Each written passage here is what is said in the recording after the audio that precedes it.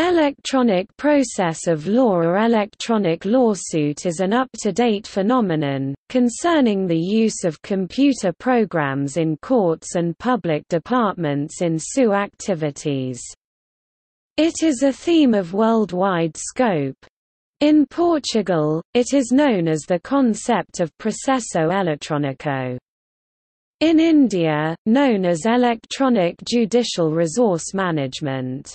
In France, it is called dématérialisation du processus judiciaire.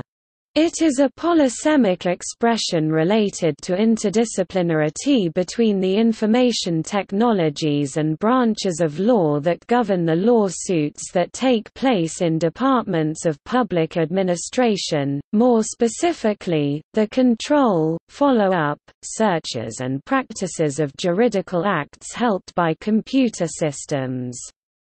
Its universal definition can be found in various sources.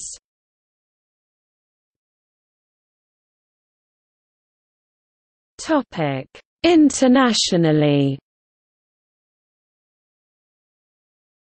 Internationally, there is, in Virginia state, the Records Management System. In Pakistan, the Court Automation. In England, the legal case management software. There are sources of compared legislation about the matter, but it is certain that this phenomenon takes places in United States, Europe and also in Latin America.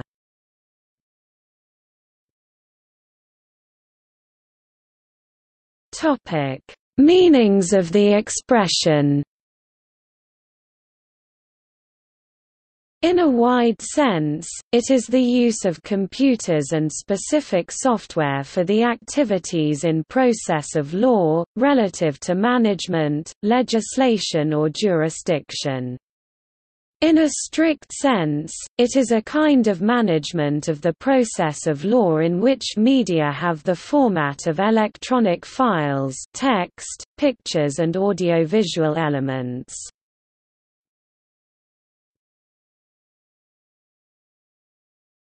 The Brazilian phenomenon.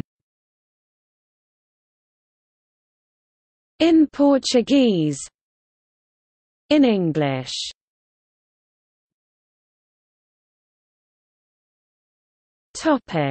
Public economy.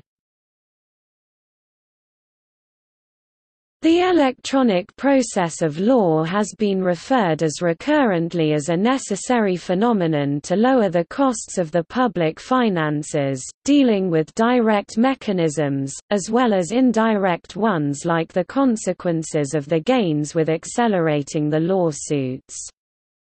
These weighted cause-effect relation and the best form to achieve them are object of discussions in the public powers and in the social networks.